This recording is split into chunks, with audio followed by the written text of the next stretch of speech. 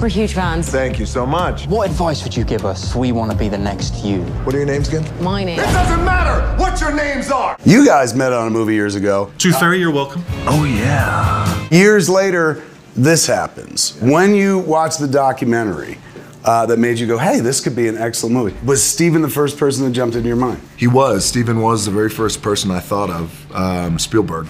And when he passed, then I went Soderbergh.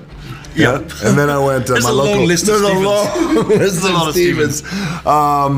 The moment I heard Steven's name, I wish I could take credit for it. It was Kevin Misher who said, hey, what about Stephen Merchant? I said, I love that idea.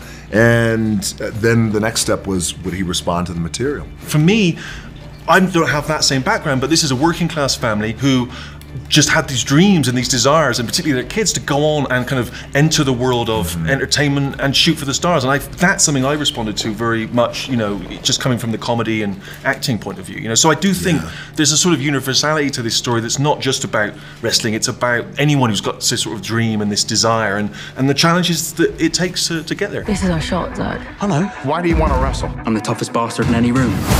It definitely transcends the sport, because as you watch the trailer, you get grabbed. We went to WrestleMania itself, and Dwayne walked out there. He had a flamethrower, and there was a giant sign which just said The Rock, and he spent about 20 minutes setting fire to it while the crowd went berserk. Is that your own flamethrower? It is, yes. Yours I have it in my bedroom right now, yes. That's how I enter the bedroom. Exactly. That's why I have many babies, yeah. When I say The Rock is on fire, I mean he is on fire. When I first saw the documentary, I was like, I know that family.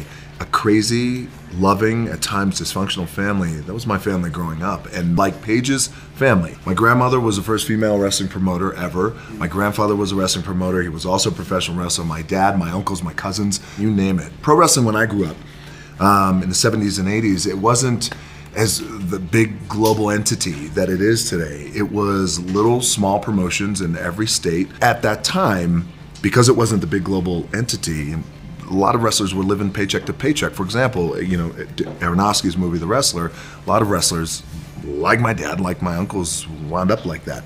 Thank God I started making a little bit of money that I could take care of my family.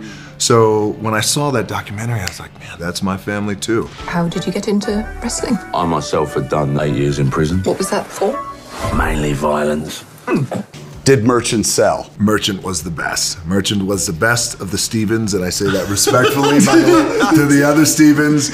But you know, the guy came in and you know and took a piece of tapestry and mosaic that he was like, what the f is this crazy world of wrestling? And he embraced it, and he studied it, and he wrote it and directed the hell out of it, and I'm very, very proud. And I should just say that Dwayne Johnson was not my first choice to play Dwayne Johnson.